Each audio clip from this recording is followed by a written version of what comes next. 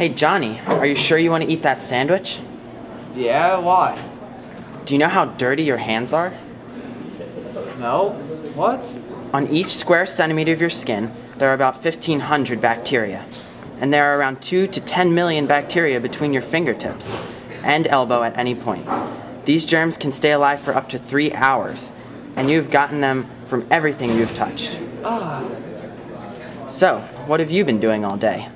Well, first I went to the computer lab to print out a paper.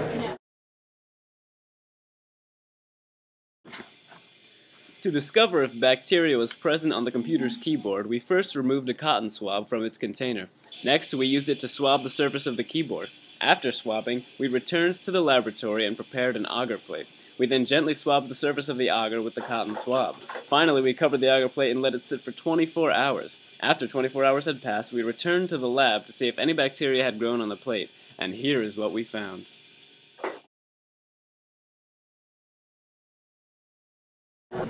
Next I went to the bathroom.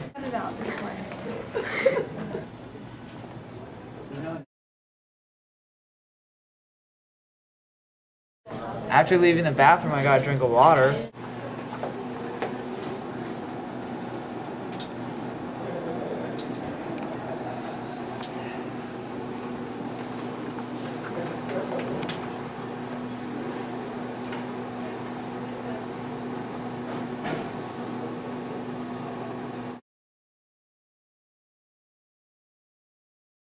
And after that, I went to the library to study for my AP biology class, which was my favorite.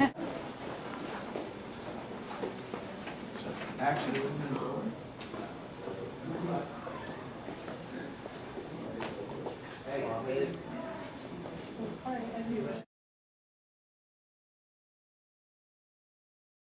well, that's disgusting. Should I use hand sanitizer? Well, Johnny, you could definitely use Germ-X hand sanitizer. This is a mild antibacterial gel with 63% alcohol as well as preservatives to inhibit bacteria growth after application by denaturing said bacteria. To use, add a dime-sized drop to your hands and rub for 15 seconds. The CDC actually recommends the usage of hand sanitizers in general.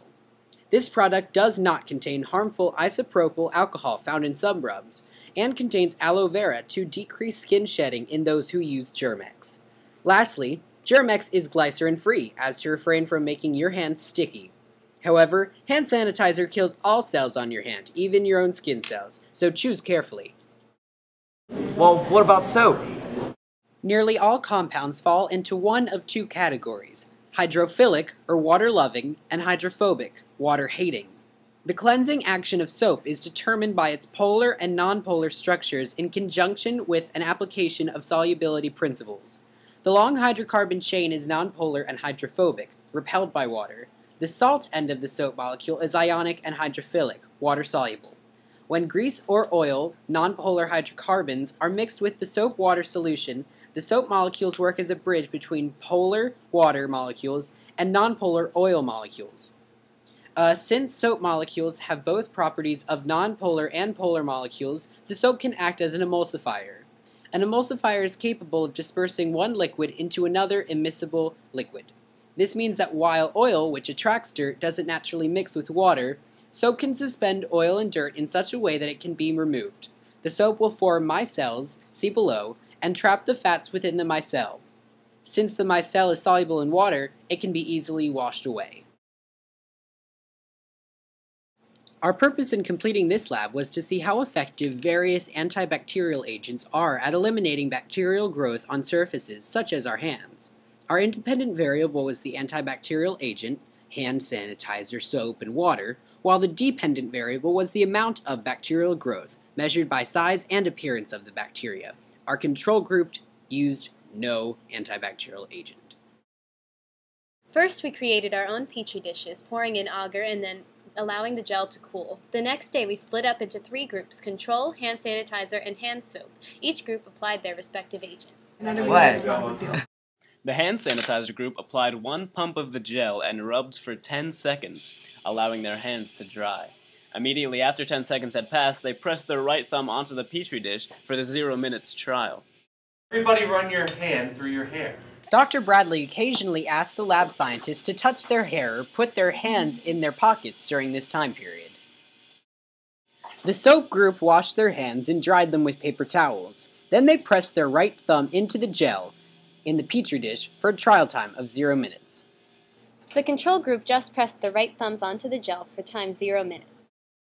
After 5 minutes of normal classroom activities, such as note-taking, all the students pressed their thumbs in a second agar plate for trial time 5 minutes. The same process was repeated for times 10 minutes and 15 minutes.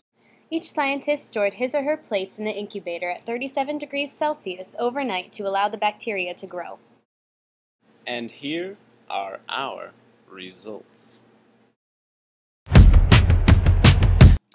So, now that we're done with our experiment, which antibacterial agent was more effective? The triclosan-based soap or the alcohol-based sanitizer? Based on the results of our experiment, the hand sanitizer performed better, but only when we removed the outliers from our data. One possible reason for the outliers is after prolonged usage of an antibacterial agent, a drug-resistant strain evolves. The soap results were inconclusive at best. Along with antibacterial resistance, our data might have been skewed because we only washed our hands for 10 seconds before rinsing. This is not enough time for the triclosan to kill a large number of bacteria. However, after 5 to 10 minutes, the trend in the number of bacteria on our hands decreased. This could mean that the triclosan took effect during this time period. While our studies and others have shown that hand sanitizer and antibacterial soap does help rid your hands of bacteria, it does have negative effects. Overuse of hand sanitizer can lead to dry or cracking skin. So can overuse with some types of soap. Dry and cracked skin may actually result in more bacteria entering your body. But washing in moderation is fine. Also, after spending only 15 minutes in a normal school setting after cleaning, bacteria accumulated on our hands again. This goes to show that bacteria are everywhere and we cannot kill them all. So don't worry about it. Bacteria are part of our life and we live with them every day. Washing and sanitizing in moderation helps, but there's no reason to get carried away.